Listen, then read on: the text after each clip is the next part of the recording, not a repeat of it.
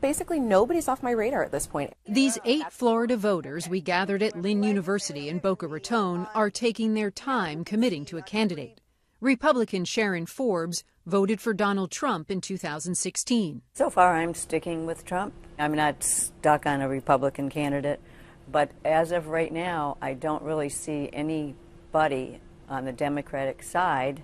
Except maybe, she says, Bernie Sanders. He's a very smart man. He's been in Washington for years, but he's got good friends on both sides of the aisle. Independent voter Chris Davey supported Trump in 2016, but now he's leaning towards Joe Biden.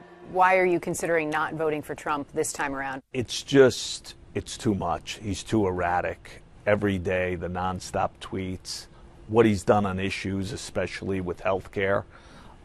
Going after the Affordable Care Act now in court. Republican Robert Goldberg may vote Trump again. You've also said that you're willing to listen to other candidates, maybe even upgrade. What are you looking to hear from another candidate that would sway you? Their accomplishments, what they really said they were going to do, and they have done.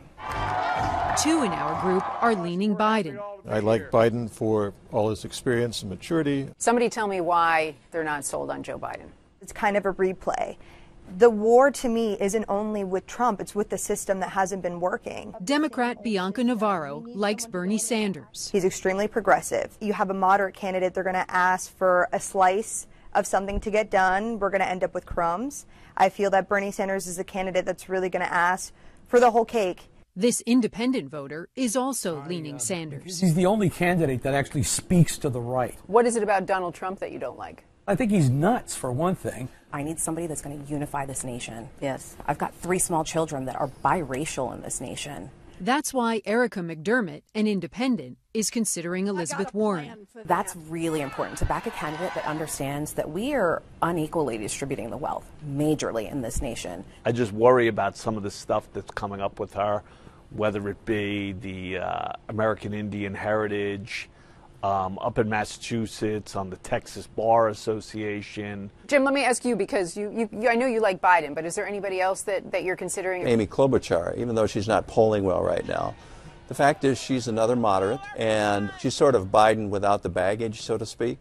If, for example, Biden were to falter because he kept running off at the mouth, she might be a possibility. Meantime, voters in this group leaning Trump want to be really sure before they commit to him again. What is it about Donald Trump that you're not 100% on? He makes me nervous every time he speaks.